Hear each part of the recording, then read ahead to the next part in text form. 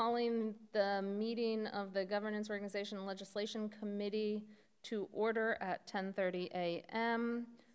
Because a quorum is present. And I am now going to turn, as chair, I'm going to turn the running of the meeting over to our Vice Chair, Evan Ross, for today. Take it away. All right, thank you. So we have an agenda in the meeting packet.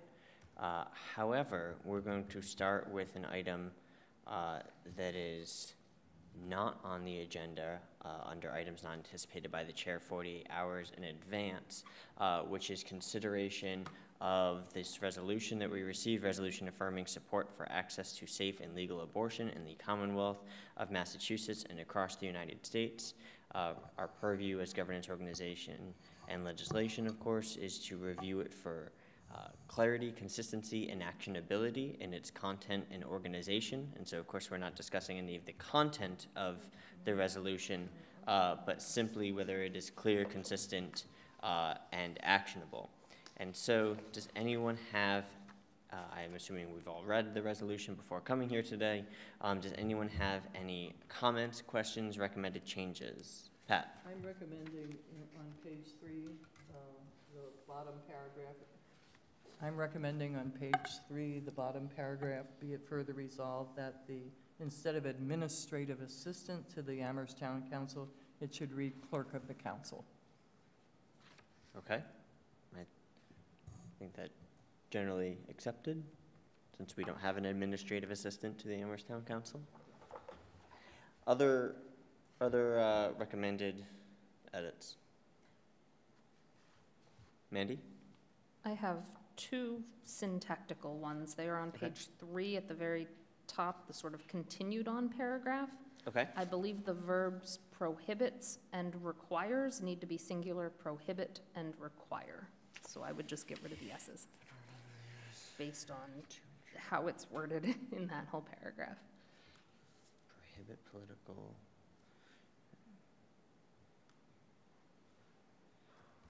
And require. Because it's a to clause, right? To ensure, yeah. Yep, that, I think syntactically that makes sense. And probably a comma after abortion care? Where are you in the same paragraph? Right. I don't think the comma is needed because it's only 2. Well, it's ensure. No, the ensure, and then it says, prohibit. And among other provisions is where another comma is, right before the prohibit. And require to provide. Okay. Other comments, questions? We have Lynn Morgan here as to field any questions or give their input. Steve, George? No. No?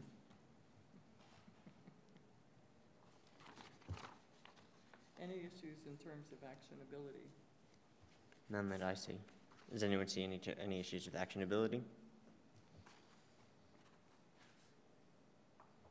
I mean, I think the only action it's asking us is to, we support and then Right. And then we're asking commit the clerk. and then send something on. Right. Yeah, I don't see how that's not actionable. certainly. Okay. So clear, consistent, actionable. Any final comments before we have Yes. a vote? I hope, can I do, yeah, I Please, hope you Pat. all vote in favor of it at the meeting. All right, so with that, I will entertain a motion to declare the resolution as amended, clear, consistent, and actionable. I so move. Second. Any further discussion? Hold on, George was the mover? Yep, and Pat seconded. Thank you. Thank you very much. All right, so call the question. All those in favor of declaring the resolution as amended, clear, consistent, and actionable? Aye. Raise your hand and say aye. Those in favor? Aye. Steve? All right, unanimous. Thank you, Lynn, for coming. Thank you. See you later. I didn't think there was anything, but No, it's always good to have a sponsor here just in case something comes up. This is also the first time that we have Looked at a reviewed a resolution. resolution. The only issue I have with it is that it's quite long, Yeah, but everything in it is, jam-packed. yeah. All right, so in that case, we will move on to consideration and discussion of revisions to newly adopted rules of procedure. So this is what we've been working on for the last 2 meetings, and that we're hoping to have a recommendation to the council for their July 22nd meeting. So one is a continuation of a discussion we had on June 5th. There was a motion to add to section 2.2H that the president serves as the spokesperson of the full council. We did not at that time take a vote at our last meeting.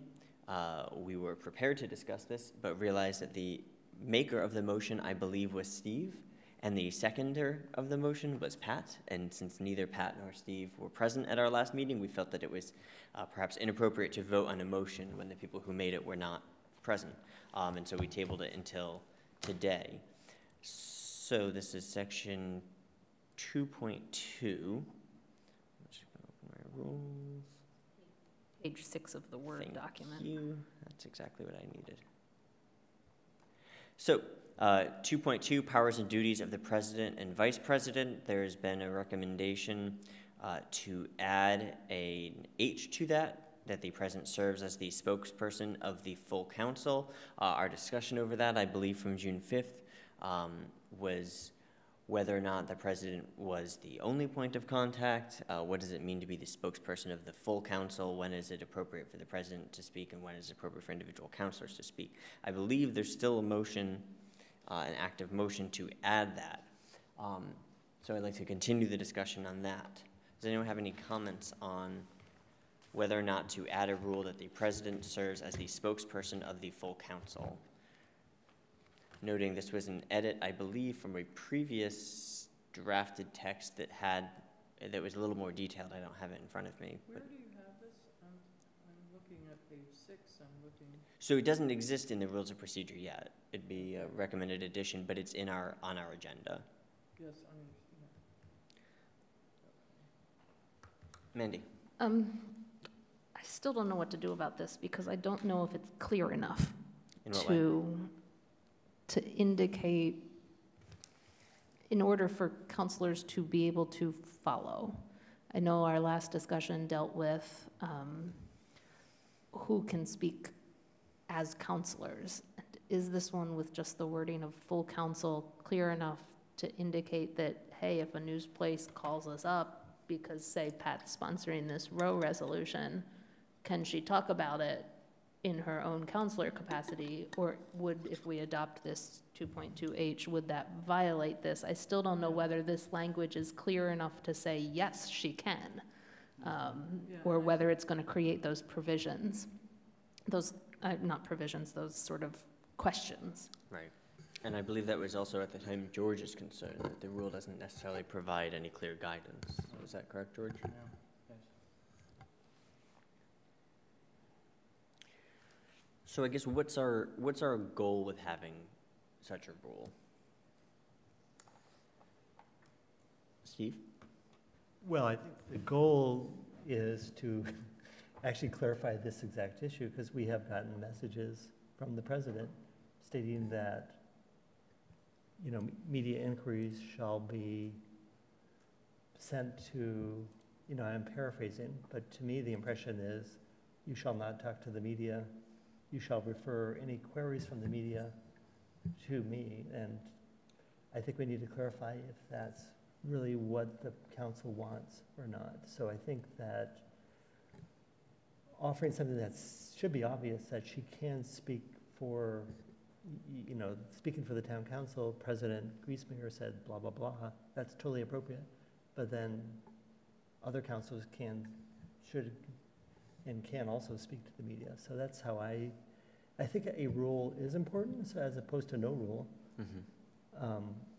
so that we have at least a response to this. So in one particular case, is that I did speak to the media, then we got this email, don't speak to the media, and so the reporter said, is there an actual rule in place that says this? And it's like, I don't think so. Right. And so the original language that was sent to us from the Rules Committee in the document Rules Recommendations for GOL was the president shall serve as spokesperson for all press inquiries and correspondence addressed to the full council. The motion that was made was simpler, again, and it was just serve as spokesperson of the full council, so it sort of removed correspondence and media directly called out from that. So is the simplification then,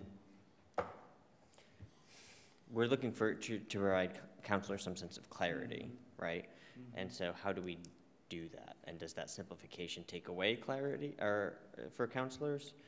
Because I don't personally feel as though spokesperson for all press inquiries and correspondence necessarily offers me as a counselor any more information. George?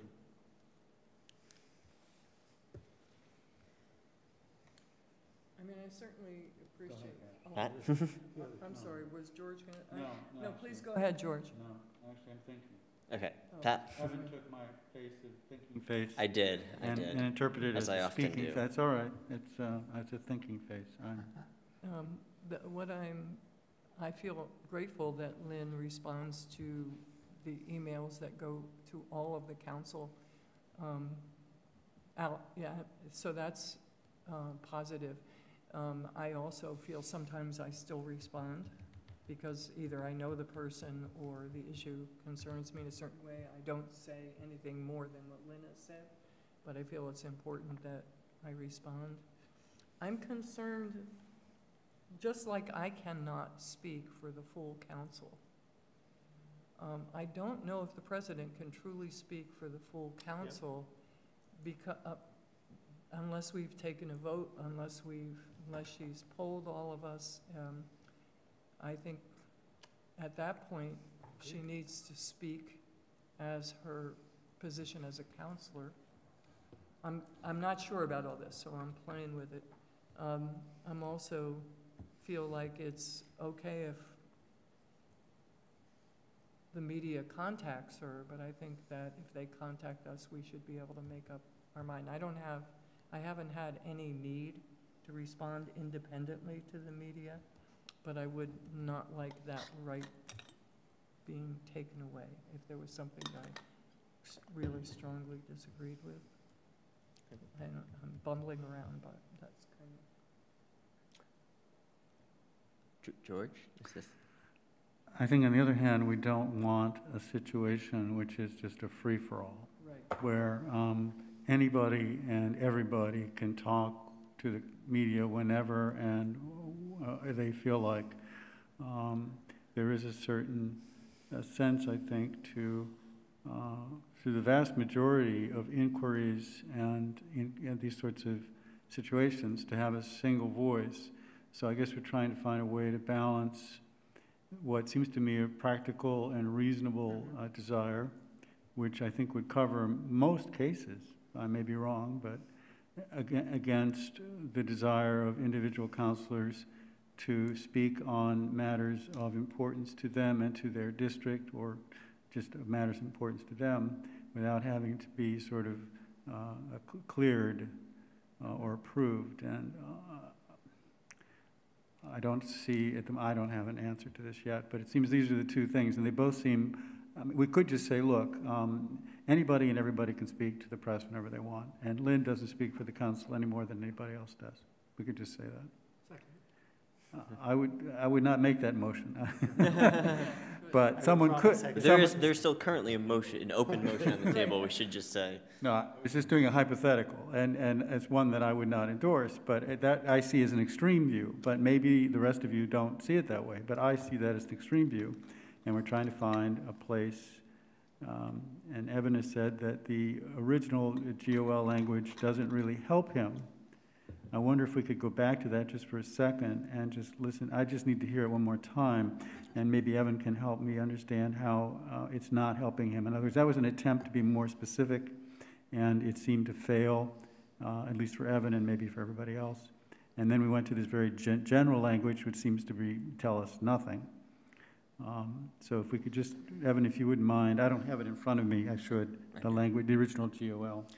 Right, so I don't actually, this isn't original GOL language. This is the document, Rules Recommendations for GOL, that I Right. believe was compiled by the Rules of Procedure Committee There, okay. before they dissolved, with a list of 11 things they wanted GOL to consider. Number 5 on that is advise on whether to add a section to the rules that states that the president shall serve as spokesperson for all press inquiries and for correspondence addressed to the full council.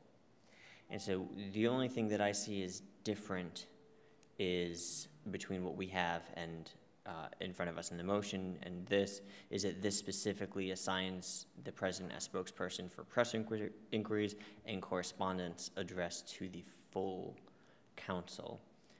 Whereas ours is a bit more general, saying that the president serves as the spokesperson. The reason I don't necessarily feel like this provides more clarity to me is my assumption is when you say the president is a spokesperson, anytime the council is asked something for the opinion of the council, it's the president. It sets the president as the default, whereas this sort of only really does it for press inquiries and correspondence. Off the top of my head, I don't know what other things there might be, but generally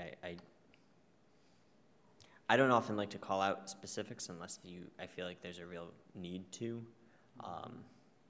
And so I don't know if the president is at a meeting somewhere and is asked a question and she responds as president of the council, that would be not a press inquiry or how we picture a correspondence, but would be the president serving as spokesperson. And so, but I think that maybe to help direct us, there's really 2 questions here that I'm hearing float around.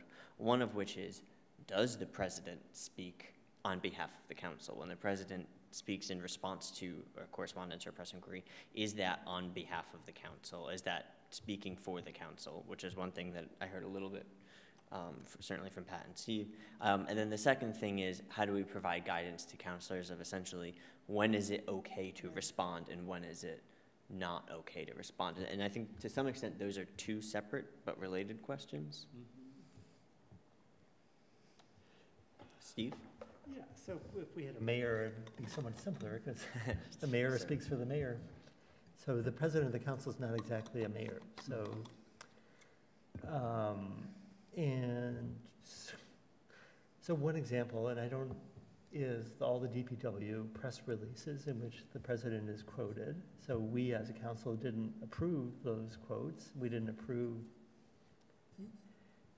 there's an implication that, this is a value of the town. I happen to agree with pretty much everything that was said, but it's not, it's still not she's not speaking for the council. So it's complicated because I don't know who she's speaking for. She's speaking as the president, but she's not speaking, so speaking as the president has a lot of weight, but she's not speaking for the council, she's just speaking.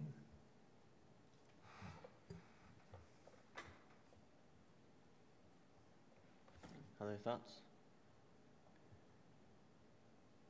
Some of this could be a test of the leadership and character of the person who has been chosen as president, and the council can form judgments over the course of a year. Yeah. So maybe there's only so much we can put into a rule, and I think Evan's right, whatever we do put in a rule should be helpful to people looking at it, should tell them something, as opposed to some just banal generality.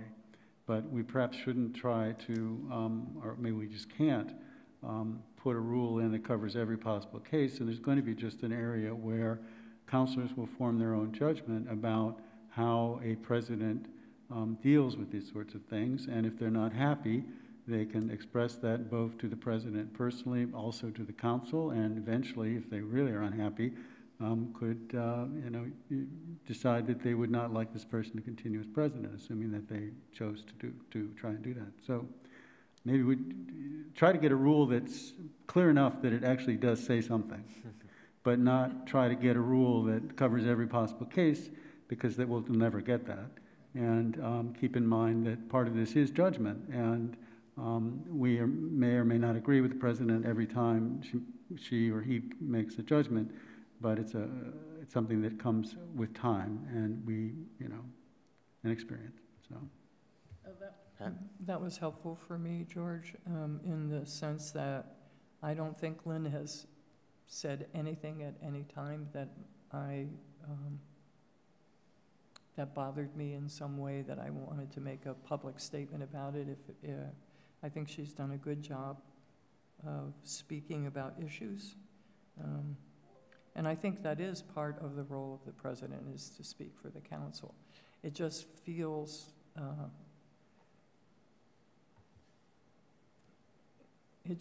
like a limit, and but I agree that it could be addressed. If I really had something that I needed to say to the paper, I could certainly call Lynn, and then I'm speaking as myself as a counselor. If I then go ahead and do the paper thing, I don't know. Mm-hmm. So I think George is right. It can be fairly direct and simple. So are people okay with this specific, again, Evan, I guess I'm asking you this, it says specifically all press inquiries and correspondence addressed to the full council. So, any kind of, letter that comes or email that comes addressed to the full council, Lynn always responds to, and I appreciate that. And we, at least so far, have agreed not to respond. But if something is sent to me individually, I would assume that we all can respond to that individually. We don't clear that with the president. We don't. Hopefully, we use our judgment too, but that's a separate matter. So, are people? I think that does provide me with some sense of clarity that if it's a correspondence or press inquiry that's addressed to the council, we want the president to respond. And if we're not happy with the response, that's something we can deal with at some other time, but we're okay with that. But individual inquiries, if somebody, like you mentioned, Evan, someone sends them a correspondent calls up Pat and wants to talk about this resolution and addresses her directly, I assume that's Pat's call, right? Or no? Mandy? So I'm trying to figure out whether I like the sort of the language that was proposed out of the Rules Committee, or not discussed in rules, but came out of rules by a member, or the motion that's currently on the table, which is just serve as spokesperson of the full council. And I keep going back and forth. But maybe the original sort of language that was presented to us is better because it's less broad and more specific. The current motion is serve as spokesperson for the full council. That's really broad, and I think why it's not helping me, because it's so broad. But as George was talking about, for all press inquiries and for correspondence addressed to the full council, I can see situations where if a press reporter calls me up, that's not addressed to the full council. But if the reporter calls up town hall and says, we want a comment from the council, town hall knows, well, that's addressed to the council, that goes to the president. And so I think this wording might need, to the full council might need clarified as to what that clause applies to, that it applies to both segments in that wording, but maybe that wording is more helpful to not just counselors, but staff and town staff of, if it's addressed, if correspondence or press inquiries are addressed to the council, we're sending it to the council, who responds? But if it comes to us with a phone call to our personal number, that's not addressed to the full council. And so I could choose to or not. I could push it off and say, no, you really need to talk to the president on that one, or I could respond myself. So maybe that more specific language is better with a little tweaking to make sure to the full council is clearly applying to both clauses. What about ceremonial situations where, again, we have been quite comfortable, and maybe that's just not an issue here, but I'm thinking of all the kinds of situations where many of us are present, but Lynn speaks for the council, saying, thank you, you know, we're glad we're here, whatever. That's would seem to be, this general statement covers that kind of situation. So ceremonial public events we are comfortable with and would expect the president to speak. And at least on one or two occasions, she's then, when she's not available, she turns to the vice president. Again, seems appropriate. Does that need to be in the rules? And if, I mean, this current statement that would cover that. It covers about everything. But being precise in talking about press inquiry and correspondence, do we need to add something to the effect that, and, you know, in general speaks for the council in public settings, or is that just assumed? Is that? So the rules cover that already on 2.2E, just look up 3 lines, perform ceremonial functions, but the charter actually does say the president shall perform ceremonial functions and any other duties, so that part is covered. Thank you.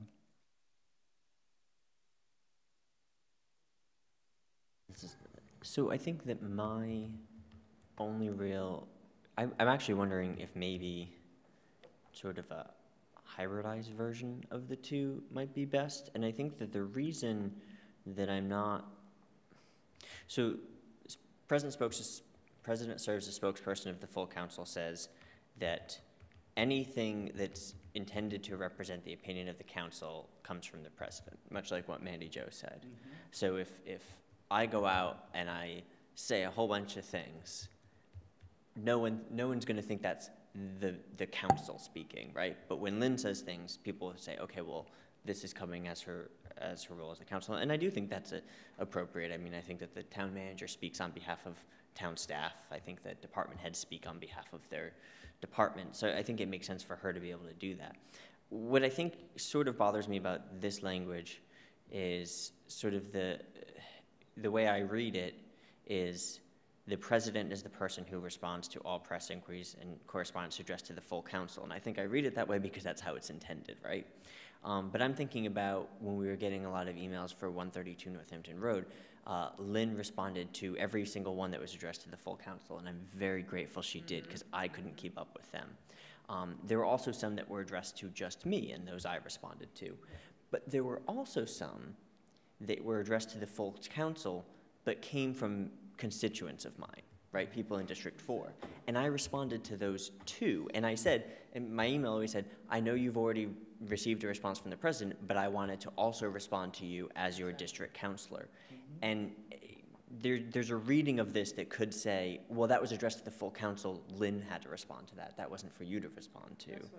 But I feel like I have I'm not speaking on behalf of the council, but if I want to reach out, or, you know, after the date was changed for I emailed every person from District 4 who had emailed the full council and said, just so you know, the date has been changed on this open meeting, because not all of them, I'm not sure, had been emailed by the president. And so I don't want to, so I guess maybe something that says the president shall serve as spokesperson of the council for all press inquiries addressed. So in other words, when it's addressed to the full council and she's speaking, I don't want to, I guess I don't want a rule that hints to councilors that they can't respond, even though I do sort of feel like that's the intention of this rule, right?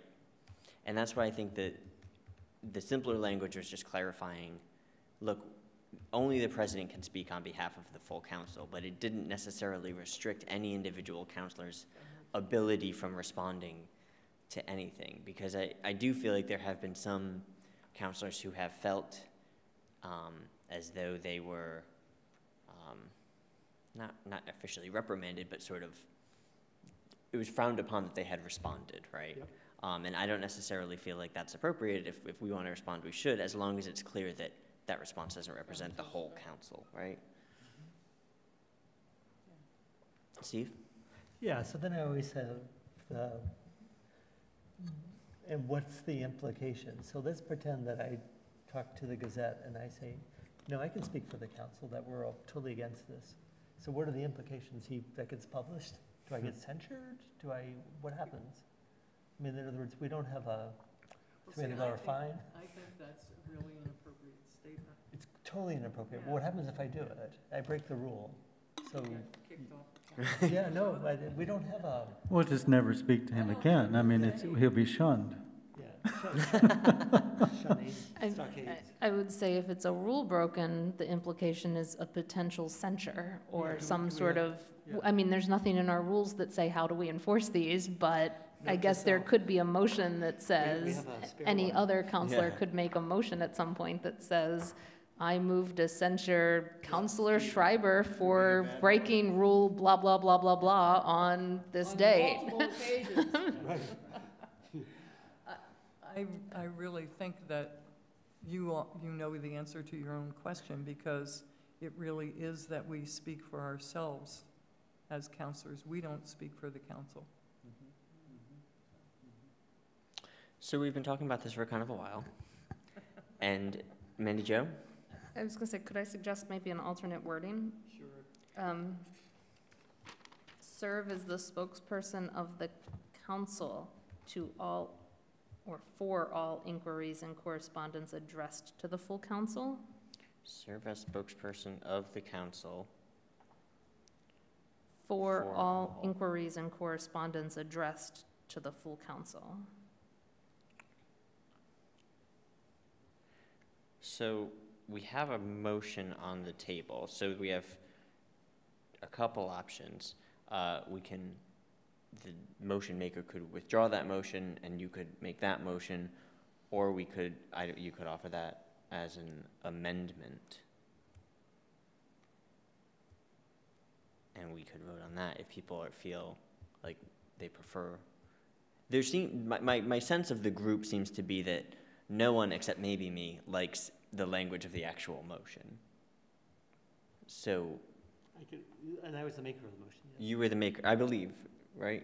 We'd have to check the minutes, but I think that was the discussion Yeah, I last think that's time. right. Yeah. So I'd be happy to Could you withdraw. reread it? The motion on the table Mm-hmm. is to add section 2.2H, that the president serves as spokesperson of the full council. So Steve, are you withdrawing that motion? I will withdraw. Okay, so that motion's been withdrawn. Can I do that unilaterally, or does the seconder have to? I think that the motion maker can just do it unilaterally, but I'm looking to Mandy Jo because she's more experienced with this than I am. Probably just unilaterally, but it would be beneficial, I guess, if the seconder agreed. I'll look up who the seconder is. I believe it's Pat. Yeah, I agree with. No, it was you, Evan. No. Busted. He only seconded it to put it on the table. Interesting. Well, so I will Don't speak for him. agree to that. So now we have, I'm sorry. There's been no other, Mandy Jo put out some language, but it wasn't offered as a motion. Yeah. We've been talking about this for 2 meetings and kind of a while today, so I'd love to Yes, move I on. agree. So does anyone want to place that language in motion?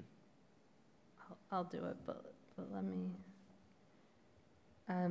So I move to add section 2.2H, quote, serve as spokesperson of the council for all inquiries and correspondence addressed to the full council. I will second that. Pat? Just inquiries. Just inquiries. Oh, I see what you did there. All right, so there is a motion on the table. Is there any further discussion about this? It hasn't been seconded. has it? Pat seconded it. Oh, I'm sorry. She just did it very softly. Sorry. Sorry, George. It's okay. And we've removed press because, Then it doesn't have to be from the press. It could be, we were talking about potentially other situations where someone calls up. It doesn't necessarily have to be a press member that says, I'm looking for a statement. Mm. I don't know. Could be a tweet from our president. I think that also, and I think it was in the June 5th meeting that Steve brought this up, that the nature of press is changing and can be hard to define sometimes, right? So Right. is someone who's tweeting about things at press. So I think I like the idea of removing press, because it... Any other discussion? Just one quick thought, does it make sense to add something to the effect that nothing in this rule should be, in other words, of that kind of language, or should we just leave it, let it just, if it comes up in discussion, it'll be discussed and people will say, this does not prohibit you from, responding individually, as Evan suggested. Is it worth putting it explicitly in this, or is it just let it lie? But you could put language to the effect that nothing in this rule should be construed as forbidding a counselor from blah, blah, blah. Is that overkill?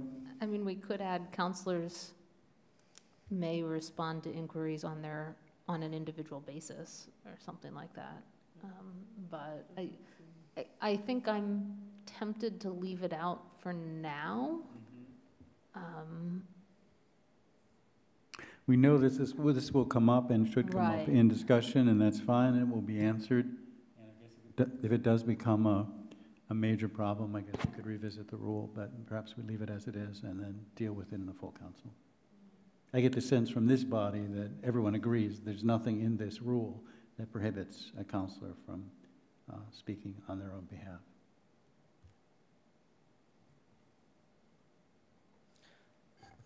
Any final discussion? Okay, so the motion on the table is to add section 2.2H. The president serves as the spokesperson of the council for all inquiries and correspondence addressed to the full council. All of those in favor, raise your hands. Okay, that's unanimous. Could we break up the votes a little bit so it's a little harder for her to take minutes?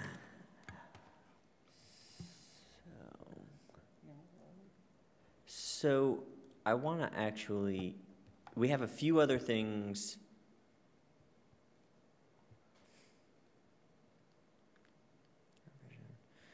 Actually, so we have one more thing to do with rules from the recommendation.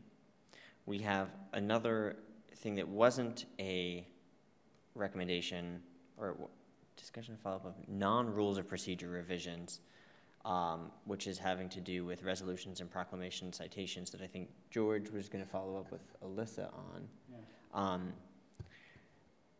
The other thing we have in front of us is that July 22nd date for advising the council on publication of candidate statements. Go ahead, Mary We Jo. have two more things under this one, the advise on work groups, Yep, Oh, that's right, what, right. and then the vote on what we're bringing, if we're ready Yeah. to vote, yeah. that's sort of but as far as like actual thing, like rules to discuss, I think it's the work groups and that. So I was in charge of drafting some language for work groups. I did not upload it to the package, to the packet, because I felt as though it was very much my opinion of how work groups should operate, and that uploading it to the packet before the meeting could constitute an expression of opinion to a quorum. So I will do that now. The question that I want to ask the committee is, given that you haven't really had time to look at this, we can open this discussion, but I'm not super convinced. Well, let's look at that and see how you think. So I just uploaded to the packet draft work group rules. And so for some background, our rules of procedure that we adopted, I believe it's 10.5. I might just need to, oh wait, I actually, hold on guys. I had a different packet open that I uploaded it to. So let me upload it to the correct packet. I was in our June 5th packet. And I'll delete it from the other one.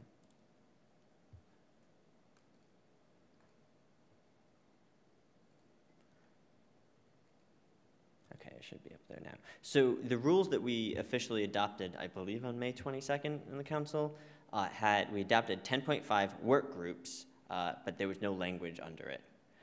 And so it came to this committee to actually put together the rules that would go under that section.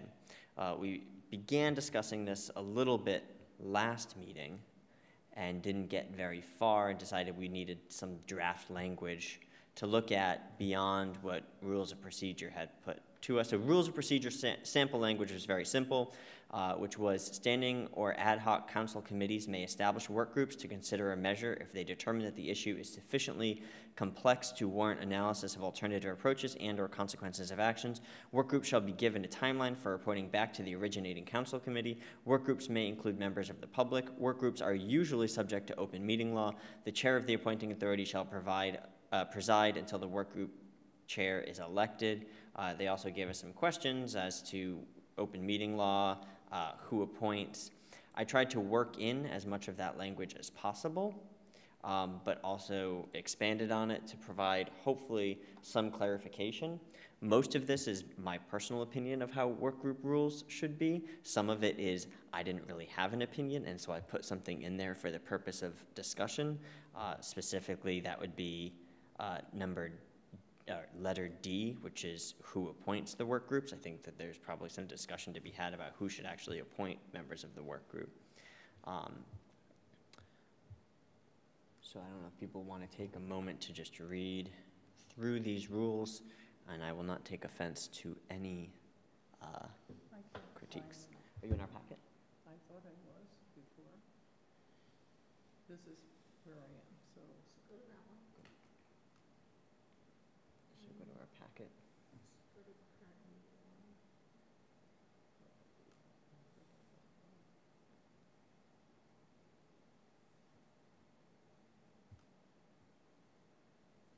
Right here, yep, I've been there. Draft work group rules. Thank you.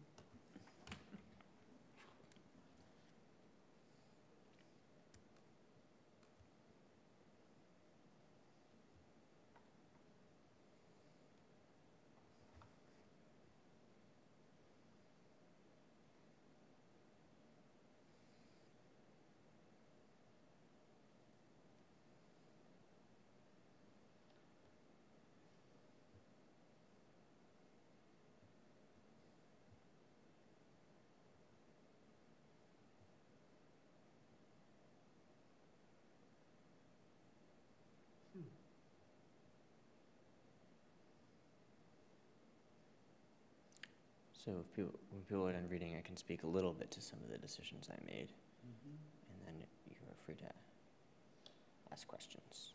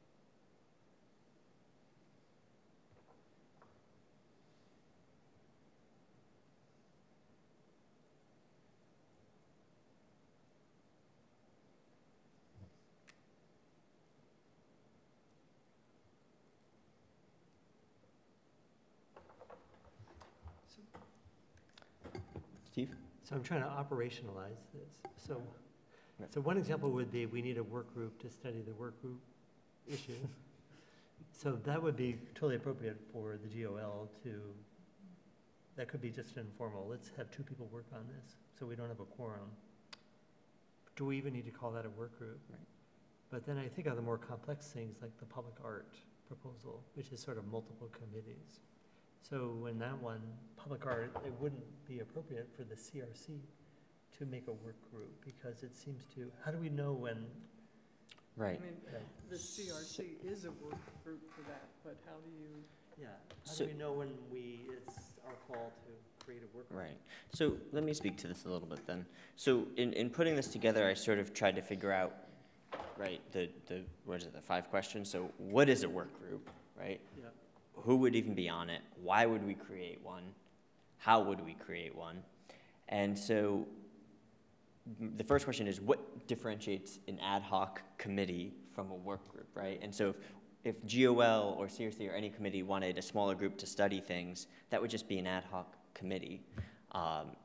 So what differentiates a work group? And my thought was, what makes something a work group is that it includes people who are not members of the body. So if CRC had an interesting art issue and you felt as though you needed further study, but there wasn't really the expertise on CRC to fully consider that, maybe you'd make a work group that's 2 members of CRC, but then you would bring in 2 members of the public, or even 2 members of the council, but who don't serve on CRC.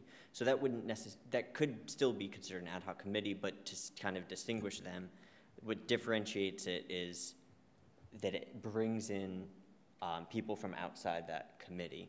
And It's not clear to me that really differentiates it from an ad hoc committee. so the question is, Why?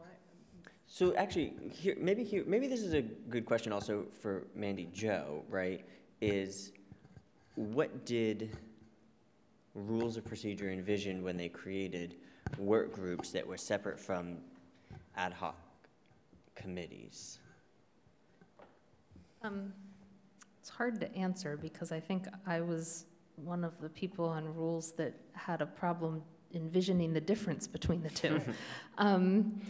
But I think the thought was that work groups would be more nimble and would be able to be formed quicker without the necessary application procedures. If you've got members of the public for an ad hoc committee or something, I mean, obviously if it's just a council ad hoc committee, there's no real application procedure. But if you're going to include members of the public, there's the CIF procedure and all of that. And I think the thought was that sometimes it might be desirable to not have to go through all of that and to just be able to say, hey, you expert at UMass, would you be willing to work on this group to draft this legislation? Or you expert here, or you expert from this group, and sort of go out and just recruit and form within a week, very quickly, a group of people that could start and get it done within a shorter amount of time than if we formed an ad hoc town committee or an ad hoc council committee that would have non-counselors on it, because then you have to go through a lot larger and longer of a process with an actual charge, with an actual waiting time, 14 days to apply and post that this is open, and that this would allow more nimbleness in skipping that. And so I think the question becomes, is that wise to allow that nimbleness and being able to skip opening up an application to everyone in town is sort of where I sit on, is it wise?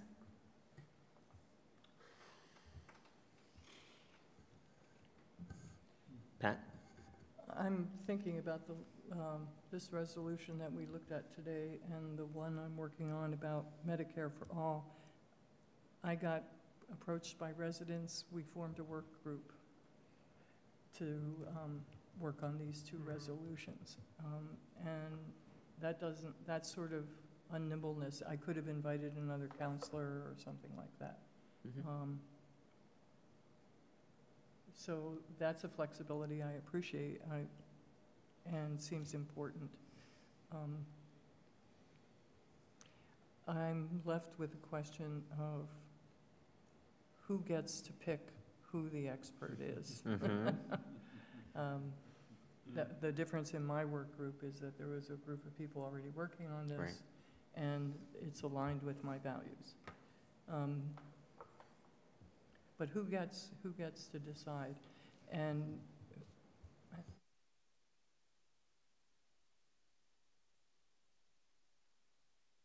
think we do need flexibility. I'm just not clear how we balance, or if we even do now, balance voices. I'm not sure.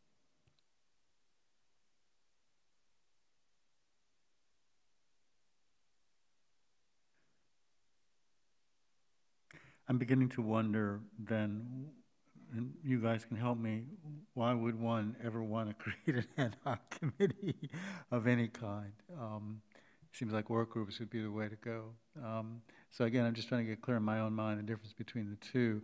Mandy has made clear that the ad hoc committee is a bit more involved. It would involve CAF, public application process. I take it.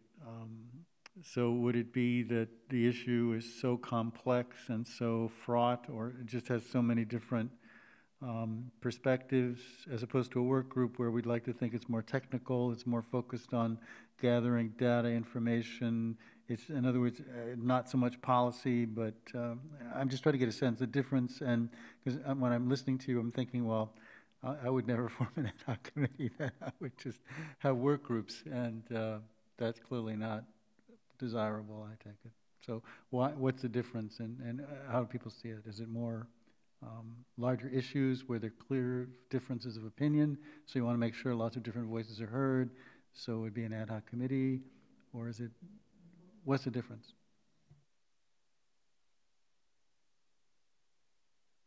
Just going to say quickly, having an ad hoc committee doesn't mean that a lot of different voices will be heard. We, you know.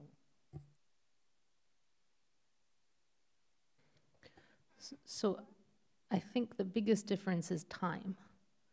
An ad hoc committee would be slower because of the multiple meetings it would take to actually form one and then get committee members appointed, versus a work group where it could be done near immediately. I don't know whether that's a good thing, though. Well, there was a work group created over the recreation fields, right? And is there a work group for the, isn't it called a work group that was working on the problem of the downtown recreation They're field? called work groups, but they're really just committees, time-limited committees, ad hoc committees in a sense. And so, yeah, this is where my struggle in rules was with this whole concept. But you have a problem, you see it's arisen, you know, for instance, with the, and you want to, okay, yeah, I mean, just, right. Keep turning this off because I'm not used to this. This stays on all the time. I know, and I'm not used to it. So I think that this is the sort of the first question I approached with this, and I think that one of the things that has bothered me since we started this position is the way that we use a lot of terms interchangeably to mean different things. And so, you know, Pat and I yesterday were dealing with the question of what's the difference between an associate or and an alternate on a committee, right? And is there a real difference? And if there is, do we define, right? And so that was sort of my thought is, if we're gonna have Rule 10.4 be ad hoc committees and Rule 10.5 be work groups, there needs to be something that reasonably differentiates them. My mind, my preference, but I also recognize that we already have broken this, is that a committee that is formed to serve the council shall be formed of councilors. And that the difference between a work group was it's created by the council to serve the council, but can allow non-councilors on it, right? Can allow people who aren't part of that original committee to actually be on it. Now, of course, we have resident members of the Finance Committee, and so that doesn't necessarily hold. But I think that there needs to be something that when we say committee, it means something to people, and that when we say work group, it means something to people. Mm-hmm. And so to me, the difference was, one, its membership, and then two, what Mandy Jo was saying, you don't have to jump through all those hoops. And that's why I put in there C, that they don't require a formal charge, so that we don't have to, I don't ever want GOL have to evaluate a charge for a work group. Yeah. Which is why I said, look, all this information should be in the motion. The question of who appoints, you know, I threw in the chair of whatever body created it, right. With the assumption that you wouldn't need a CAF process. The chair could just say, okay, these people, whether that's the best idea, I don't know, because that really depends on who the chair of a committee is. You know, maybe you wouldn't want me picking everyone who's going to be on a committee, because my view of who's an expert in the committee in the community might be very different. And so actually, I think that D is probably the most contentious part of this. You know, it lobs down to, or sinks down to the idea of trust. As a GOL, it would be easy for, hey, Mandy, Joe, and I are gonna look into this issue because we're really interested in it and we're gonna do that. And we come back and report to you. I don't think we have to do anything. That's a normal part of the committee. Right. But now we're sort of saying, if Mandy, Joe, and I want to get Lynn Morgan working with us, we have to form a work group. Or do we? I mean, I don't think you would have to, right? But you could. No, we don't have to have it. I think a subcommittee of a committee, I mean, if two people are named, we sent Evan to draft this because you Right. don't have to follow open meeting law if only one person is. Right. If we sent two of us to draft it, we'd have to post the meeting, but I think that committee can ask at any time for anyone to help Talk to them, Right, talk with them, look over stuff, help them, right. without having them Go through a huge. yeah, like if we were assigned to look at some resolution and we were like, we don't have a clue whether this is accurate or not, let's talk to someone. Who We knows could more than do Right. that without forming a specific thing, because that's our Right. prerogative as a committee. I'm still not sure we need work groups. I mean, I think I lean towards deleting the section completely, but So I guess one example of where it could be useful is, say, the percent for art thing. So CRC in theory could have said, we need a lot more research on this, so we're gonna create a work group, and we're gonna put in the motion, the work group will have 2 members of CRC, 2 members of Finance Committee, and 2 members of the public, or the Public Art Commission, right? And then That's actually something that might happen regularly in that. right, and so that would make sense to have, right? But would that be an ad hoc committee? And if so, do you need to go through those process of getting those 2 Public Art Commission members on there? And I don't, to It me, seem- you don't. I think if it's an ad Yeah, hoc committee that's- of the council, you don't have to go through the CAF process, Right, personally. it seems like if we're, particularly if we're drawing people from committees that have already been appointed to committees, it's when you bring in someone that's not on a committee. And I don't know how that would work. so to take that example, if CRC wants 2 people from here, 2 people from here, and 2 people from public art, they could create a charge, or under this work group not. But if they created that formal charge, it would say 2 people from Public Art Commission. It wouldn't need to go through CAF, and then public art could Pick those. pick Right. those. But if they want to just be People. 2 members of the public, Yeah, then, Yeah. I still don't think that, See, this is something, I wa- go ahead. I was gonna say, George, I think had something to No, say. no, Pat? please, go Okay. ahead. George? No, I'm just thinking. Because I'm on CRC, and Steve, please help me here, I feel, or contradict me, whatever you want to do. I can't speak for the CRC. I feel that we are going to need, on a regular basis, to be collaborating with other committees, because they have information on, we're going to need to collaborate with the Finance Committee to understand financial impacts, not just wait for their recommendations. If we're looking at the impact of a bylaw or something like that, or a proposal, then we need flexibility to meet with other committees. And I think residents, so. And that's me speaking about it, so Steve, if you want to add or delete.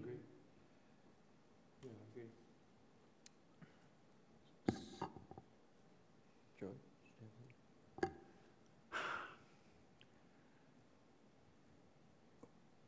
Trying to get people in the community who are not members of a formal committee or counselors on a work group.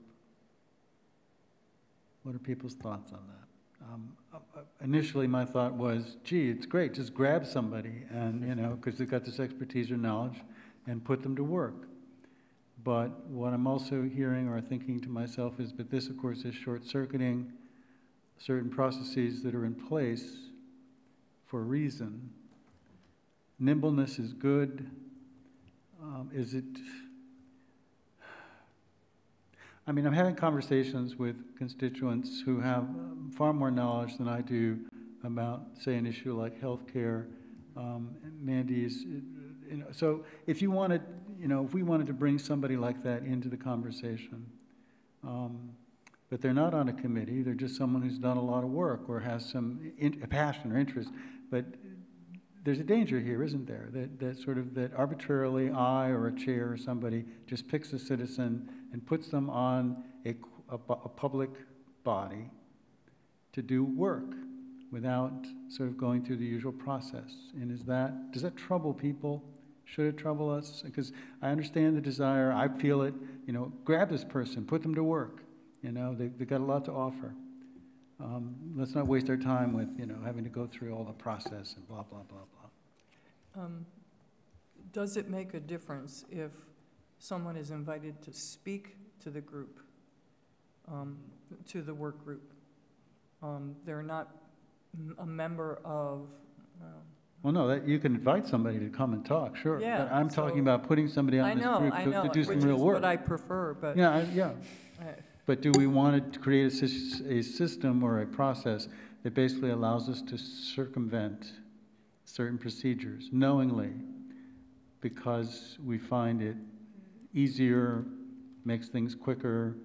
I mean, there's attraction to that, but it's also putting us in a dicey position where it seems like we're trying to get around certain things, or not. So I agree 100% with what Pat said earlier, that committees need flexibility, that there might be a time when to some extent, maybe it doesn't always make sense that this issue needs to be referred to both CRC, and honestly, CRC and finance are probably the two that might create. I mean, I don't see too many instances where GOL or OCA will have to create work groups. Maybe they will. OCA maybe around outreach, but certainly there might be times where committees have to work across, an issue cuts across committees, they might want to work together, they might want to bring in residents. I agree with what Pat said about that flexibility. I guess my question is, I'm still having a little bit of trouble differentiating between an ad hoc committee and a work group. And the reason is, what Mandy was saying about sort of process, I'm not 100% convinced that necessarily applies to work, to ad hoc committees, because they're committees of the council, and so they don't have to follow the traditional rules of multiple member bodies because they're of the council. And so we've had at least 2 ad hoc committees, neither of which had a charge, right? So we haven't in the past forced charges for ad hoc council committees. We don't have a CAF process to appoint councilors, but if it's a council committee, I don't see why we would need a CAF process to appoint residents. There's a part of me that's wondering if we scrap 10.5 and just edit 10.4 ad hoc council committees to make it a little bit more clear or flexible or expansive. Because if we're having trouble, if the main difference, if we're saying, oh yeah, you could have residents on an ad hoc council committee, and if we're saying, well, you don't really need a CAF or you don't really need a charge for an ad hoc council committee, then I don't see the difference between the two. And if there really isn't a good functional difference, maybe the answer is actually editing 10.4 to reflect better what we want than creating a whole new category. George? This is pretty pathetic, but why not? It's just work group sounds so like I like it. we're going to get something done, and it's focused, and it's on X, and it's right there in the statement, and that's all they're going to do, and they can't go off and do anything else, and they have a time certain, et cetera.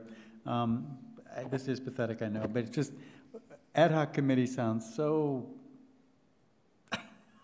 nothing's ever going to happen. Because it's an ad hoc committee, and it'll just, but I know it's stupid, but keeping it just because I like the name is a sad commentary, but I guess if I try to make a distinction, it is again back to the idea that it's specific to a particular issue or problem. It's clearly defined in the statement or resolution that created it. Whereas an ad hoc committee, you know, has more freedom, leeway. It can go, you know, the ones we've created have a certain amount of you know, they can go off and do other things within some limits, right? But a work group, if you're doing recreation fields, that's what you're doing. If you're doing healthcare costs, that's what you're doing. But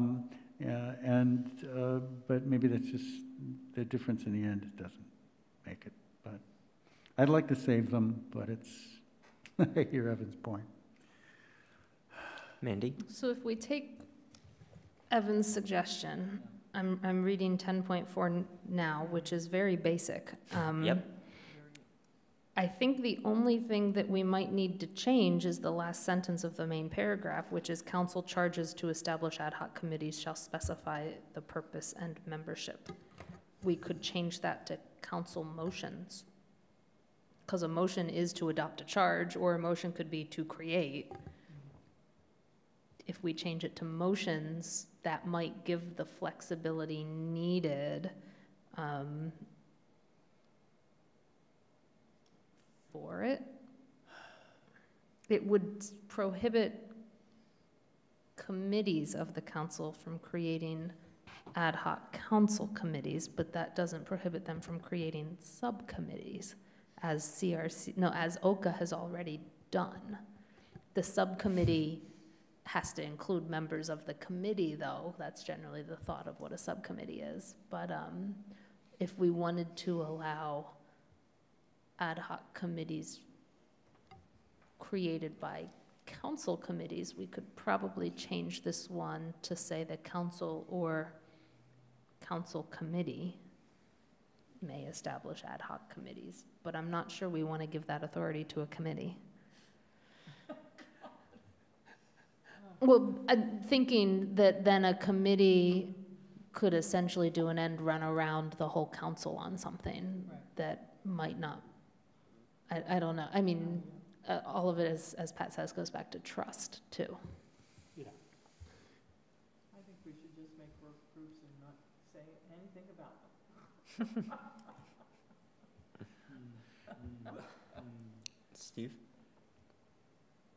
Well, I think one example that Pat gave was that nothing prevents, like any counselor but working by him or herself can work with other people on anything they feel like and then that counselor can be the sponsor of a measure. I mean, that we've already, that already happens. So I think what happens is when you get more than one counselor that it becomes, or where it becomes, seems to be a subset of a committee or of the council itself. But nothing in this act prevents any citizen work group that includes a counselor, actually multiple counselors on it, as long as there's not a quorum. Right. It's just formalizing what I bet is a common practice already for most counselors. They're probably, when you're doing work on different issues, you're meeting with people. Maybe, I mean, I don't know. Might become a common practice when we get time. That's true. I had to stop a whole set of my kitchen cabinet meetings. I don't have time for that. I mean, so I think that the difference between, you know, Pat's example and what this envisions is, this is to address a need that's identified by the council or a committee. And so if the committee says, we need people to examine this, and it's more than one counselor, then, you know, it is a subcommittee. The question is, I mean, you could have a subcommittee that heavily consults with residents, right? But do you actually want them? I guess the big difference is, do they have a vote, right? And, you know, in theory, any committee could create a subcommittee, and the council could create an ad hoc committee, and they could be encouraged in the motion to bring in residents, right? I mean, you could even specify the number of residents. Those residents just don't have a vote. To some extent, I would perhaps argue that a resident shouldn't have a vote on a council committee, right? I mean, that's why finance committee members are non-voting. I was going to say, I'm going to say this, I know Pat's going to disagree with it. Because they're there for consultation, they're there for their opinion, for their expertise, but at the end of the day, if it's a committee to serve the council, the vote should be the councilors. So I guess there's a lot of what is this trying to accomplish, and I keep hearing a lot of things that I'm not convinced can't be accomplished within the current structure that we have in the rules, other than the name. Maybe we can call them ad hoc work committees. How about ideators? Sub-work hoc committee. Collaborators. Mandy, So can I make a motion? Sure. please do. I'm going to move to delete section 10.5 in its entirety and renumber the remaining sections appropriately.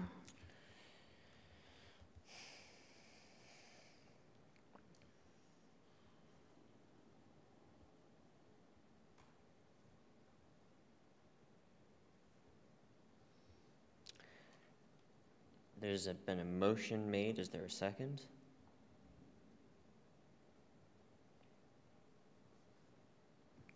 I guess I'll second it. Waiting for George.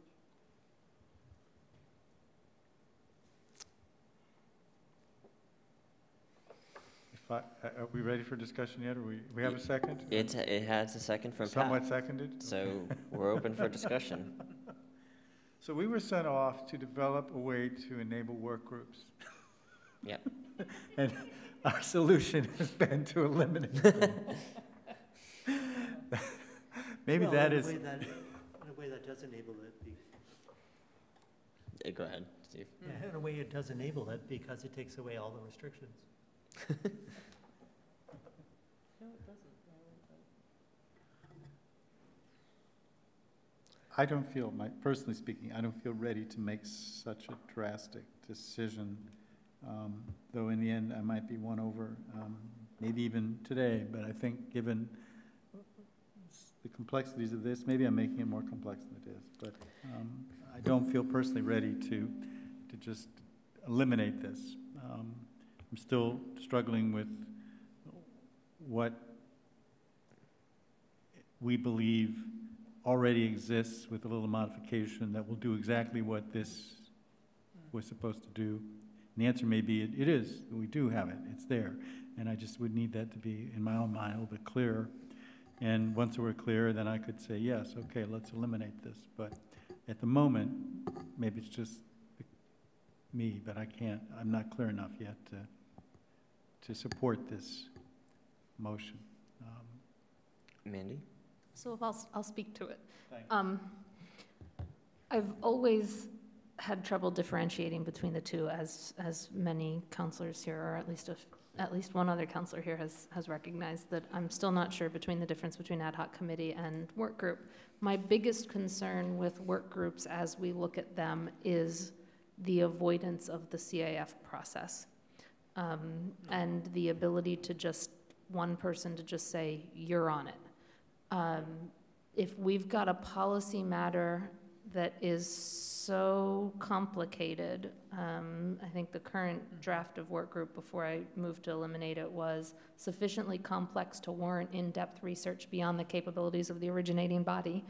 I don't feel comfortable having one person, not having one person, that I'm comfortable with in a sense.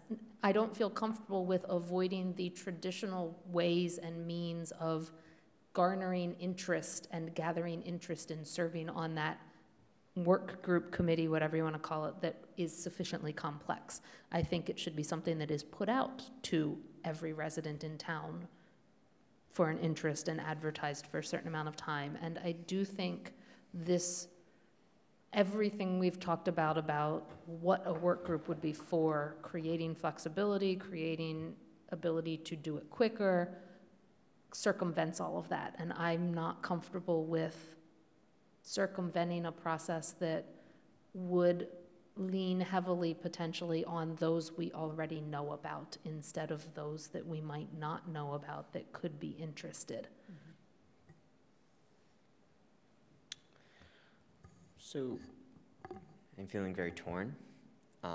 On the one hand, as I said, I agree with a lot of what Mandy Jo said, and I also think a lot of what the intentions were behind work groups could probably be accomplished, especially if we revise the language a little bit of 10.4. I'm also feeling a little bit of what George said, which is the council voted, I think unanimously for these rules with the assumption that work groups would be in there and we would draft the rules for them. And now to come back, on the other hand, we could say, look, we discussed this and this is our consideration.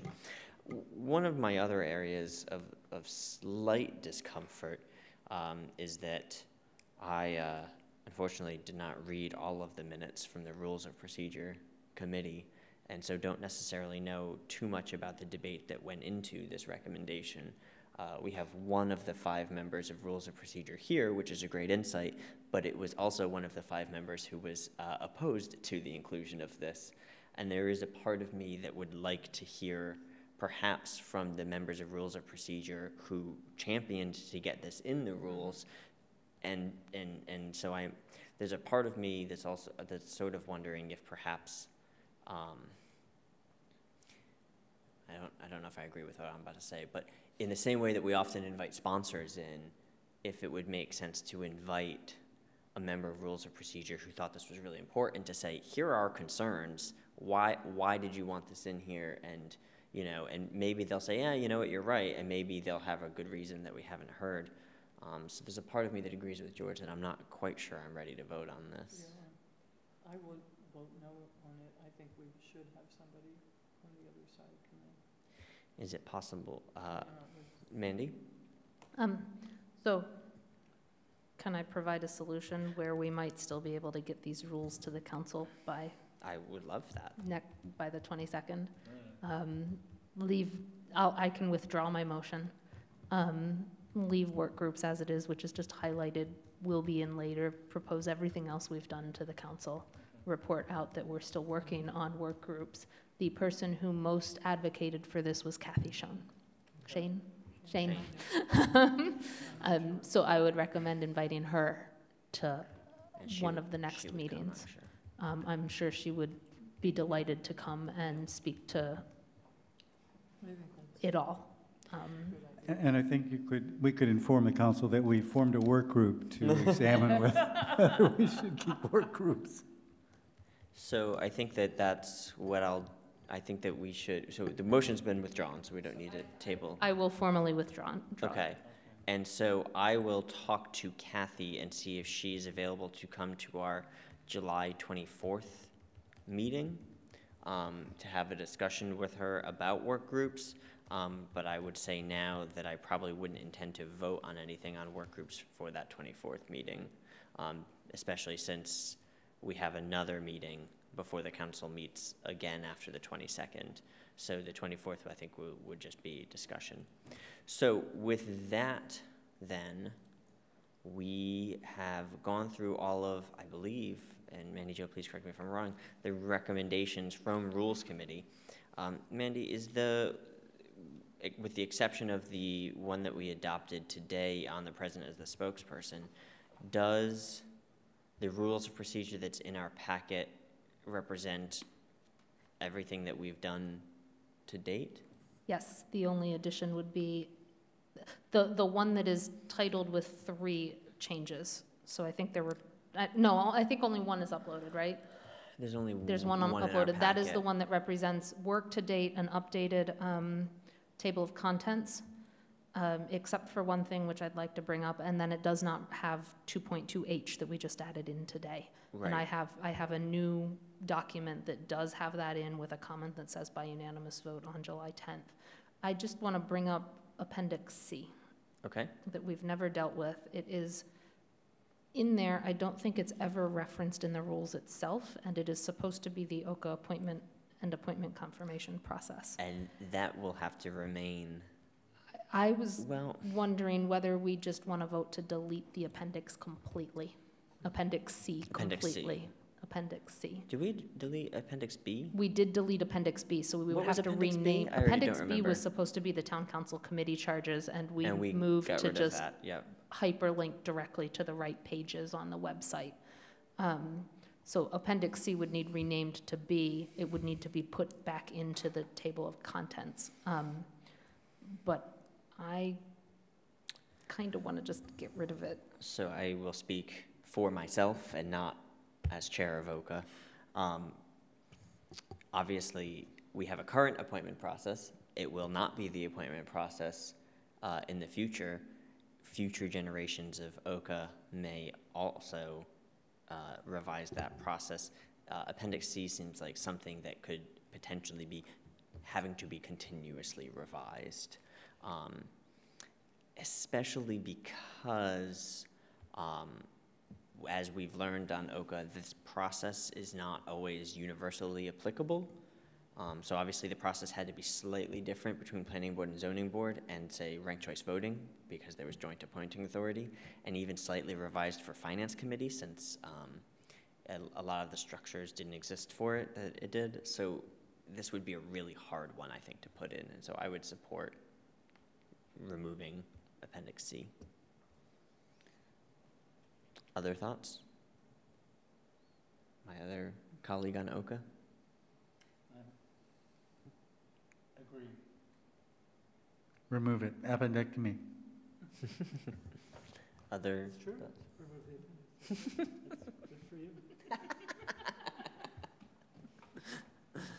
Other thoughts? So Mandy, I don't think you made that as an official motion. Would you I'll- like to? I'll make a motion to delete Appendix C from the rules of procedure. I second. Any further discussion? Okay, all of those in favor of removing Appendix C from the rules of procedure? Yes? All right, that's unanimous. MJ, delete.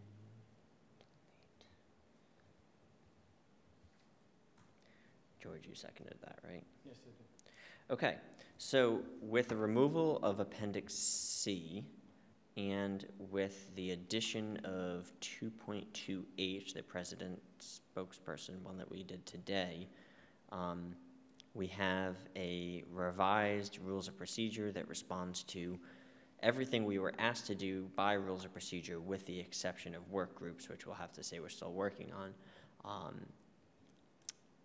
I think there was a request that we have this to the council for a vote on the 22nd. First reading.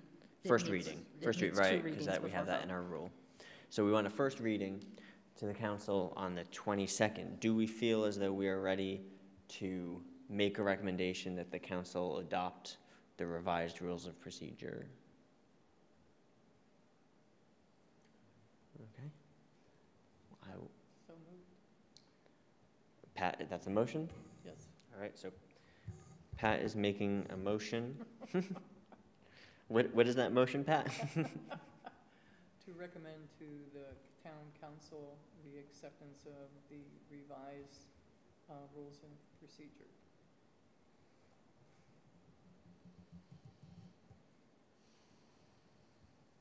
Is there a second? I second. Discussion?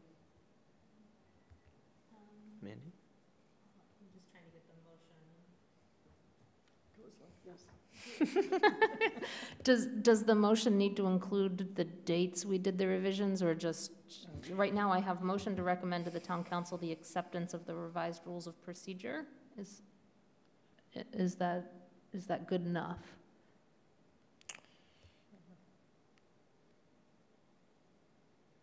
We probably As should have. revised and yeah, put the date in. I don't know. I don't think we need all of the dates, right? There's no single date. Perhaps, Oh, yeah, then. Okay. Okay, so just keep it like it that? could just be recommend the town council adopt the rules of procedure as revised by GOL. Oh. And then we just hand it, Town here's our council. revised version. It's in the packet, That would- whatever. Does that work?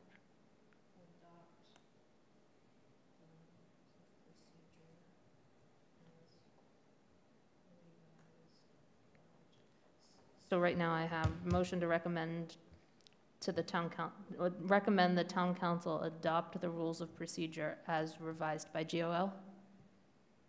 That would be, I guess that would be a friendly Would that be amendment, I hope. friendly? That's absolutely fine. Okay, any discussion on that? All right, all those in favor? Oops. All right. Jesus Christ. That probably caught that, didn't it? Oops. It's nice to see somebody else having trouble with their mic. I'm not used to it always being on. Okay, so we will present this to the council along with a report that details what we revised with specifics. I will write that report, I assume, since you will be I aware. forwarded you You did. part of it already. You did. I was Yes. going to say, but hopefully you sent me, but now I remember, I already saw You've that. got most of it Yes. done in terms of as it relates to the rules. And that I appreciate. Okay, so we have a couple other things on our agenda, but we're starting to, we only have a half an hour left. And so I want to actually take what is listed on the agenda in your packet.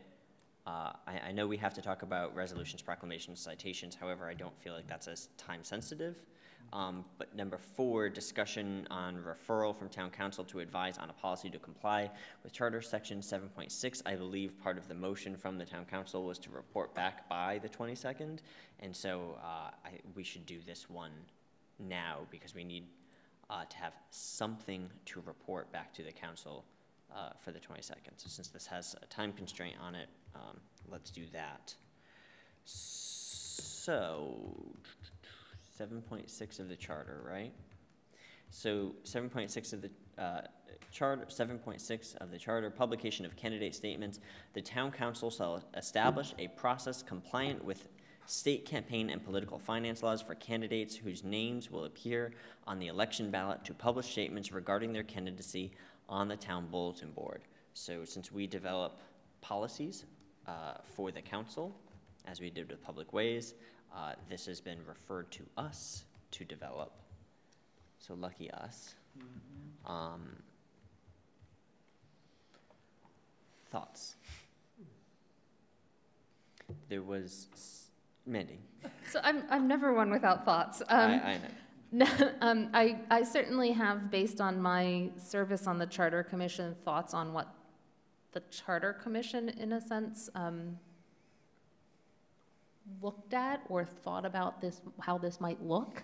I think we need as a committee to decide whether we want a opinion from the town attorney first on what might be possible, or whether, and then we discuss once we get that, or whether we want to discuss what we want first and say, and then ask the town attorney, would this be possible if we suggested this with certain caveat, you know, like all the warnings on the website or whatever that you might do.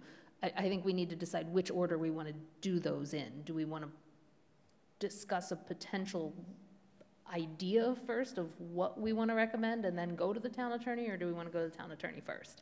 How can we go to the town attorney if we don't have a clear sense of what it is we want them to, so I think we really do have to get some idea of what it is that we want before we can go to the town attorney and say, okay, this is what we want, is it legit? Seems to me, what could we bring to the town attorney right now, before having any conversation at all, that would be useful for the town attorney to do, or that would come back to us that would be useful? And maybe the answer is there is something, but Mandy, what would it be that we could ask them to do or seek out for us?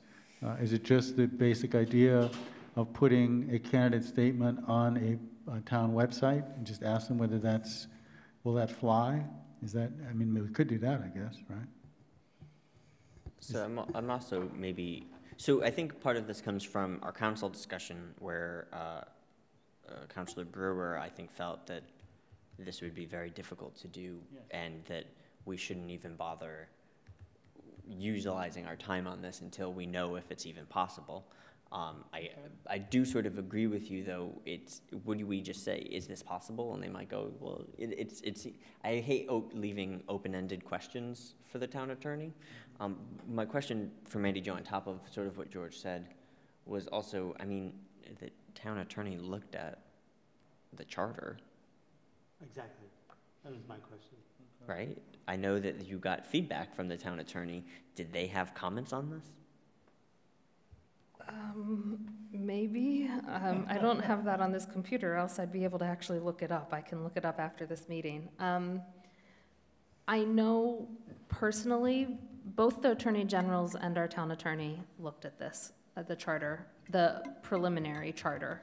The town attorney looked at both the preliminary that we sent off to the attorney general and then the final one that was voted on. The attorney general only looked at the preliminary one. This provision was in the draft charter that the attorney general looked at. I know personally, I was surprised that this was not dinged by the attorney general as non-allowable. But it could be because of the wording. I mean, the wording from the council, from the charter is the town council shall establish a process compliant with state campaign and political finance laws for candidates, blah, blah, blah. So as long as we said it needs to comply, so I don't think the town attorney, at that point, the town attorney or the attorney general doesn't really have anything to object to because we're saying it has to comply with the laws if it's done. Yeah, so the question is there something that can? The attorney general might have read that and said, they'll never find something, but they can put it in the charter because this doesn't violate the law. We don't know because they didn't comment on this.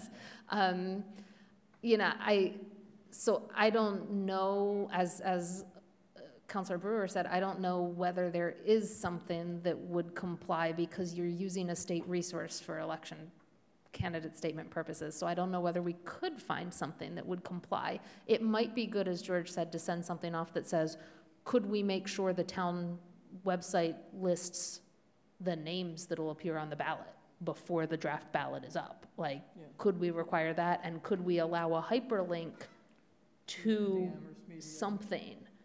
You know, and, you know, like, here's some options. Like, maybe we send some options off that says list of names with hyperlinks to candidate web pages or Facebook pages, a statement no more than whatever that the candidate drafts with a website that says this is not town opinion. You know, like, could we send something like that off that says here's some potentials, what, if any, could be done?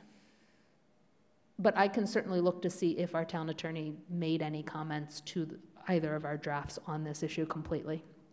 But I don't have that on this computer, so I can't access it right now. Steve? Yeah, so we know that statements are made on town websites that are opinions. So they're not, you know, like they're not all fact-based. So there are websites that the town sponsors that are, you know, very opinionated. I have no idea how elections, you know, fit into that, but definitely there's a point of view on, you know, things that get posted. So there's all kinds of information already available about candidates. So campaign finance, right? So we already know through the finance statements how much is being donated. So I'd be very curious as to whether or not, you know, what the legality of this is, but I think simply asking the question is, now that we have to focus on this, is it legal to, you know, to put a statement on? Is a totally fair question for the town attorney. Right. Other thoughts? George? So it sounds like an initial inquiry might be in order. Is that what I'm hearing here? That Steve is suggesting it. Just sort of test the waters before we spend any of our precious time on this issue. If we can just agree on what that simple question would be, maybe the way Steve phrased it has pretty much captured it, but do people feel like that's where we're headed? Before we spend our time on this, let's get at least some general legal opinion. I mean, I think I favor that, unless we can very quickly determine what we'd want it to look like, but I'm not sure we can. So a question of, is it legal for the town website to host statements of candidates that will appear on a municipal ballot? I don't know if that's the appropriate question. That Well, tracks that- sort of the wording, and if so, what parameters must they follow? You know, like, if she determines if the town attorney determines it is legal, can she advise us on potential parameters? Or maybe that's putting the cart before the horse. Maybe the first question we need is it legal? Can it be done at all? And then we need to propose what we want to do, and then she can say, that works, or that's not going to. I don't know, Evan, you're on OCA, so you guys talked a lot with the town attorney about legality on other things, or is this something that it would be better to put that question out there and then have a conversation with her during a meeting on? How did that work with OCA, back and forths versus conversations and all? So OCA sent the town attorney 3 fairly well-developed processes and asked for the opinion on those. Basically got back, this one will not work, this one will work, and then from there later had a conversation with the town attorney on some of the logistical tweaks to make sure it works. But we started with something that was fairly developed. Having gone through that process, I like the idea of getting a little bit of information ahead of time, because we probably could have saved ourselves some time had we thought of those questions ahead of time. I agree with the idea of getting a little bit of information ahead of time. I don't want us to spend hours developing a process only to have it shut down. Trust me, it's not fun. I'm just trying to envision what the question is, because you're right. You wouldn't just say saying section 7.6 and say, hey, can we do this? Because it's like, well, if it complies with state campaign and political finance, yeah. And then you go back and you say, okay, well, how do we do that? But it's not on the attorney to come up with a process that works. That's on us. So I guess the question is what Mary Jo said of, can a town publish statements? But then there needs to be something else, because if she comes back and says, yeah, in theory, cool. So that, yeah.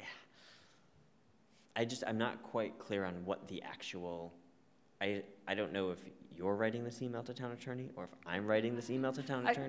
I think it has to go through Lynn and Paul. I'd have to look at the formal referral, because I think the referral sort of included. It certainly has to go through Lynn and Paul in a way they need to know. Right, certainly, but they're not going to write the questions. The two of us could work together the next few days to do it. So if I'm involved in this, I'd love a little bit of guidance from the committee of what specifically we're asking the town attorney that would be useful for us.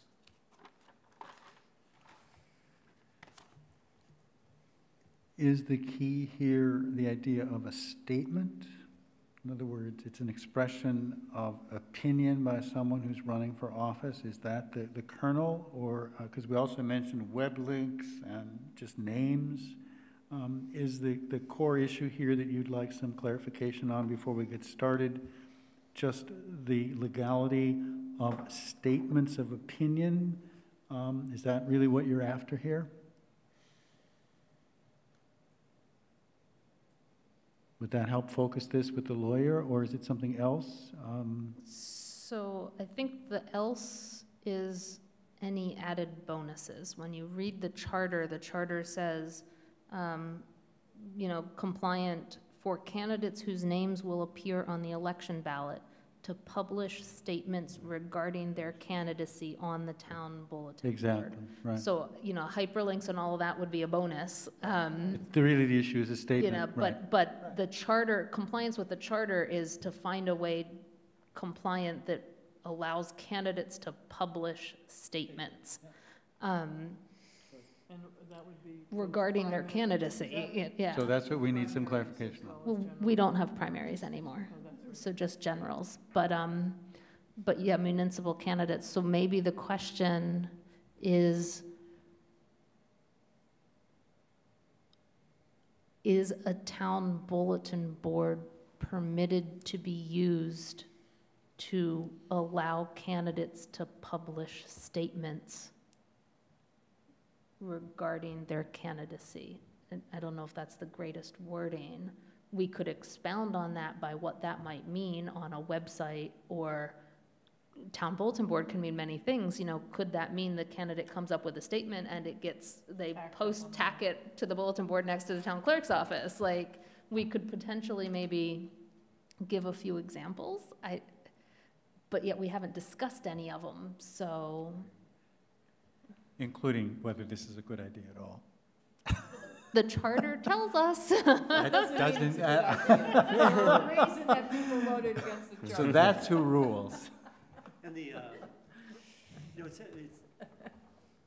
fascinating, trying to actually operationalize the charter, because you can, I can't imagine all the discussions that, okay, we'll agree to this if you agree to that. But so we'll be the first of the 351 cities and towns to do this, we think. Yeah, okay. I think so. I mean, I don't see any negative drawback. I forget of laws and all that right now. Yeah, silly laws. I usually ignore them. It's not true. But I don't see any negative drawback for having candidates' statements on the town website. It doesn't bother me. I mean, it sort of helps candidates who don't have a lot of money to have, Right. you know, so I'm not sure, so I would like to just get an opinion about it. Yeah, I think. So it sounds like we really do agree that we'd like an opinion from the lawyer on whether statements by a candidate on a town website has any legal possibility. Is that fair? So it sounds like the question is, can the town publish statements regarding candidacy written by the candidate, on the town bulletin board, with, of course, the understanding that when we say town bulletin board, we mean the website, right? I mean, that's our town bulletin board. Because that might be different, maybe it can just go on a physical bulletin board, but these are going to go on the website. So I think we need to be clear about that. And then I guess, do we leave it simple? Sometimes with the town attorney, it's good to just leave it as a very simple one question and follow up later. Because then if the answer is yes, then we need to go back to the town attorney, right, and say, so what, or do we say that in the first email, if yes, if no, the town absolutely cannot do this, then we have a whole other discussion. But if it's yes, the question is, so what is there content that cannot be in that statement? Because maybe they can say, hi, my name is Evan and I live at 40 Spalding Street, but I can't say, hi, my name is Evan, I live at 40 Spalding Street, and I think that we should eliminate the Department of Public Works, right? I don't. But, like, maybe that latter thing, you cannot put that on the town website, right? Because the town can't use resources to argue against the town. Right? Like, there's maybe a weird thing. Have mercy on your soul. So when we get into the content, Right. There is the larger issue that Pat has raised that I would love to have a discussion on, but we could talk about it for a long time. We don't want to do it now, whether this actually is a good idea at all. I have my personal views on it, Pat has hers, and I might change my view, but again, it sounds like we would like at least an initial opinion. Is that, or would you rather have this discussion before we waste, I'm not sure that's quite that word I want to use, but employ our attorney looking into this?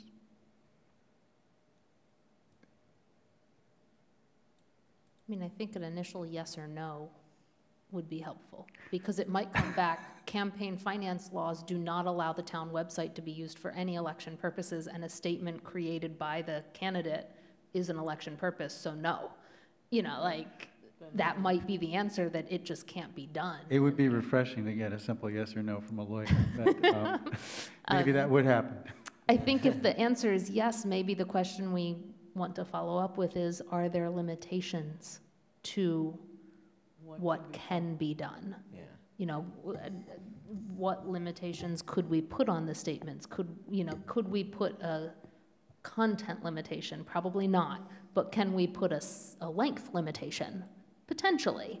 Can we give a list of words that you can use? Are we allowed to say it can't be more Don't than speak 2 to sentences? motivation. Are there any limits we could put on it if we allow it?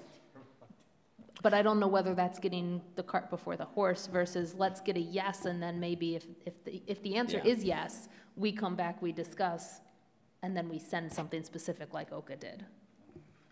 So, and then that was my question. Is the first email like a one simple question, yes or no, or is it a, if yes, here's other questions? I think that would be wise. Yeah. Which one? Yeah. I give you two. A or B? B. B. You know, the general question, and if it is legal, then what are Okay. other? Well, considering this is, if I've heard correctly, this has never been done in the Commonwealth, I have a feeling the lawyer probably won't have any thing to go on beyond yes or no. In other words, well, then what can you do? The answer is nobody's done it, so, nobody knows. I think the basic question is, can this even be done? And that may turn out to be a complex and thorny issue, but maybe it would be simple. I'm hoping it's simple, and I hope the answer is, well, I won't say it, but. All right. So, Mandy, Joe, and I are going to write an email that will go through Lynn and Paul to the town attorney to ask for an opinion on this. We should put a request back by, do we want that, when's our next meeting, the 23rd? 24th? Do we want it back by our meeting on the 24th or August 7th?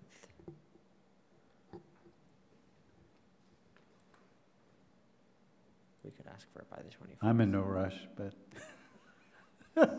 So papers Well, for 2022. There is, candidates for the current election cycle are due in September. I had that date somewhere. Yeah. there is that time. I think there is it's a bit of a time crunch. due the September 17th. So if there's something that is allowed, we should probably get a recommendation to the council by the 17th, so that the council could adopt prior to then, so that when papers are due and certified, the town's got an idea of what might be going on. But that gives us, what's our first August meeting? The 7th. Maybe by the 7th?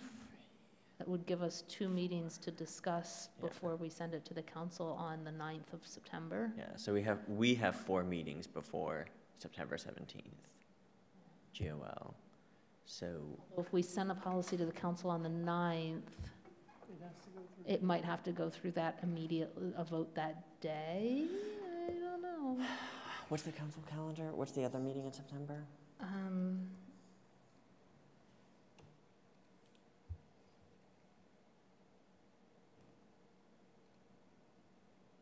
The 23rd's the other one, which adoption then, 3 days a week after papers are due, might not be horrible.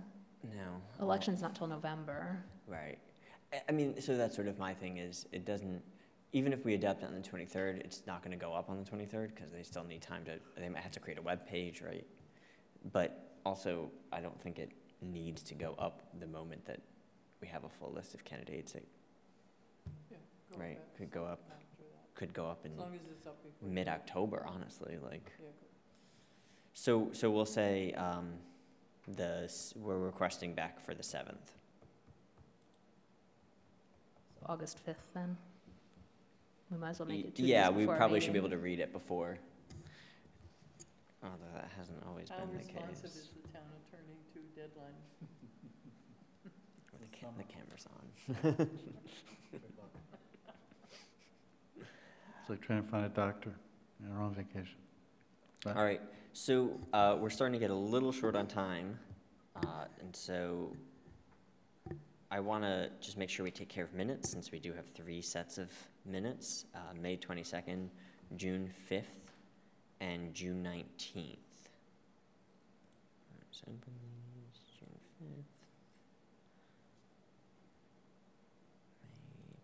22nd. And the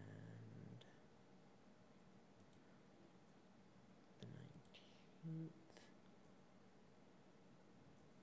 Oh, these are. And so we have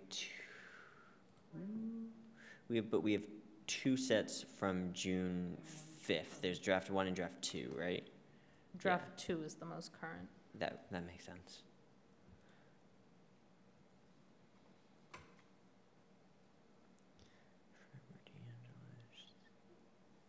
And on May 22nd, there's a draft with my revisions that has been usurped by the May 22nd, 2019 one. Is that the one that has the uploaded highlights? This morning.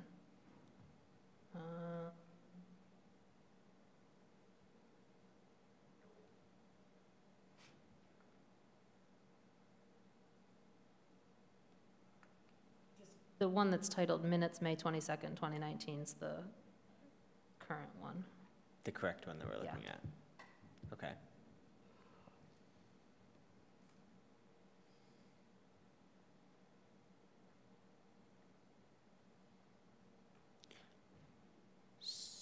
Do we have any edits to these 3 sets of minutes?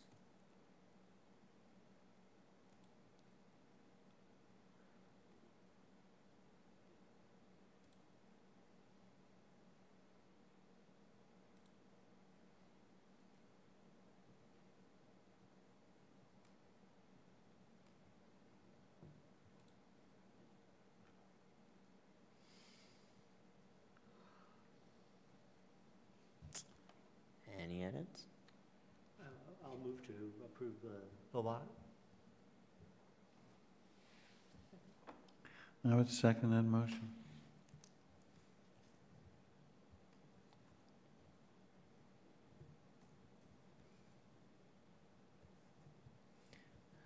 Second. Any edits? Mandy? All right, so motion to adopt the minutes of May 22nd, 2019, June 5th, and June 19th has been made and seconded. All those in favor? Raise your hands. All right, and that's unanimous.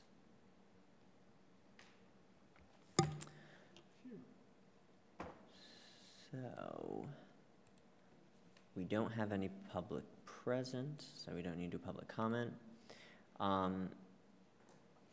We don't really have time to get, so we have 2 things on the agenda that we haven't yet done. One is create and recommend a policy for resolutions, proclamations, and citations. I don't think that we can do that in 7 minutes, but I am curious, George, if you had an ability to. I am ready to roll here, but that's okay. We can put this off. I did have a conversation with Alyssa, and it was quite fruitful. And I have spent just a few moments of my time, precious time, trying to come up with definition of these terms, which I'll be happy to share with you at a future meeting. But I think it probably should be put off. Also, flags came up. Flags. And Flags. I would like to also speak briefly about that and what I learned from Alyssa about that. And so it's proclamations, resolutions, commemorations, and citations, and flags. But for a future, maybe next meeting. Okay. Is there anything, I'm just trying to think if you have papers in front of you. Do you just have notes, or did you actually have draft information? I just have notes from my conversation. Okay. And I have short definitions that we could use to, if people want to spend the time, but I think it probably would be helpful. One of the suggestions Alyssa made was try to just get clear on what these all, what are the differences? And I think they're pretty clear, but just we should talk about it. And I could certainly furnish that next time as simply a document for us to look at. Or I could send it to you. It's very simple. It's like 4 sentences, but. It's already done? Just from, I could easily do it and put it on our site for people to look at before the next meeting? What would you prefer? Or it's just, these are sample definitions. There's things to look at for these 4 terms: resolution, proclamation, citation, and commemoration. Amanda, you had something to say? Any thoughts? I was just going to say that if you distribute it today or say that it will be distributed, that complies with open That- meeting and that law, was so my that then you question. can, then it can be uploaded Then to, I can be, so SharePoint I can stuff. say that I will share it with you. yeah. Yeah, And, okay. and then we can talk about it when we meet next. My notes are really just my notes. Okay. I don't feel like I want to or should share them. That's fine. So before our next meeting, I'll create a packet for next meeting. I can do that today, and when you can, upload those definitions so that we can read them ahead of time and have a starting off point, and hopefully, barring anything major happening, open with that at our July 24th meeting. Now, you have been very good about sort of thinking about these, like you did today, and sort of guiding the discussion. Do you want me to do something similar, or do you want to we could just throw it open, but sort of have a template in mind or a process in mind as we work through it? Do you want me to take the lead on this, or do you want to just, we have the definitions, let's just talk about it? It's hard for me to give an answer on that without knowing more about your conversation with Alyssa. So maybe, since we don't have any real time pressure on this, we have like really 3 meetings before the council takes up any substantive business.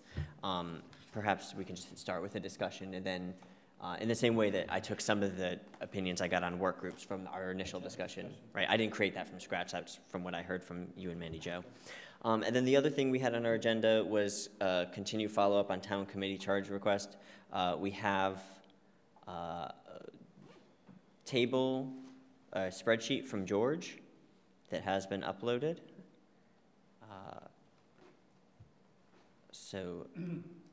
Our beginnings. Go ahead, And George. people should just look it over and see what's missing, or if they'd like something added. It's really just a list. Okay.